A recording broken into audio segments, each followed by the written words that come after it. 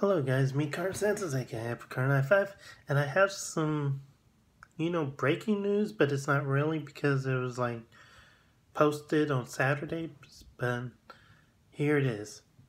So, as it was posted in the weekend, Chase Elliott and Hailie Deegan are gonna run the season finale for the SRX series, which is in Nashville, next Saturday, and looks like Chase Elliott will be racing his dad in the series, and kick everybody's butt since he's probably the most skilled driver out there right now, and everybody's gonna gun for him. I'm telling you, he's the hottest commodity out there, and he'll do all right, So, and on the other side, Hailie Deegan will also participate in the SRX series race after a few nice runs in Tony Stewart's series, a second in Knoxville and a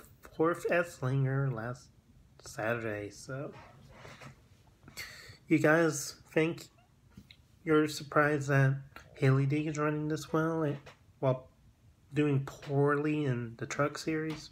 Well, it is what is expected, but I think Hailie Deegan may get a better ride somewhere else, but she'll still run for David Gillen Racing though in the trucks, and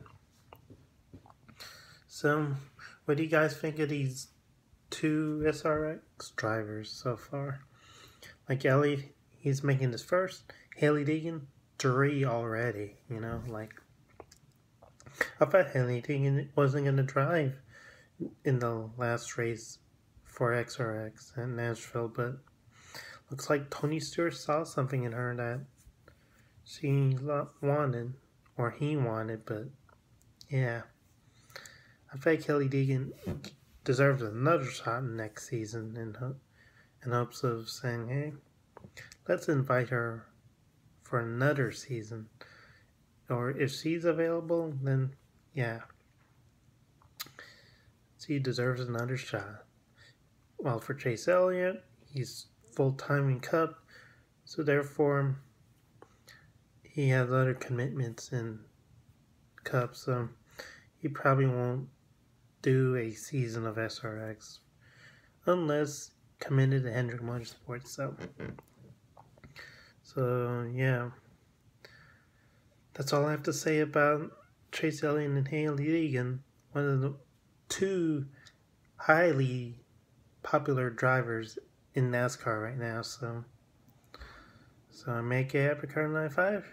Y'all have a great day and peace out.